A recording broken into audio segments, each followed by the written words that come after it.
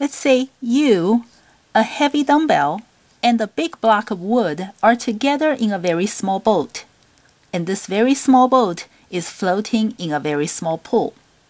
I know, it's a weird scenario, but it's physics, so please bear with me.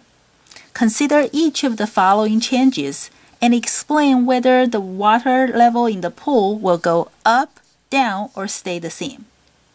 A. You pick up the dumbbell, drop it into the pool, and it sinks to the bottom.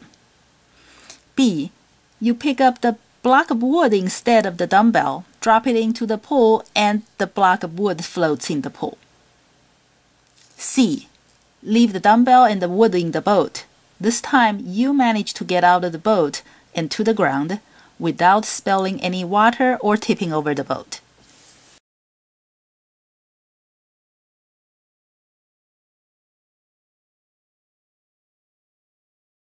A.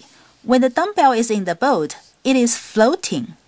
That means the mg of the dumbbell gets balanced by the buoyant force. And the buoyant force, of course, equals to the mass of the displaced fluid times g. When the dumbbell sinks to the bottom, it only displaces the equal volume of water, which means when it's floating, it displaces water that has equal weight to the dumbbell's weight.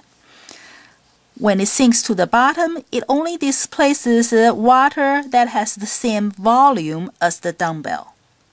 And because the dumbbell, of course, it's much denser than the water, that means equal volume of water is less than equal weight of water. So when it sinks to the bottom, it displaces less water than before. Therefore, the water level goes down. For part B, either way the wood floats.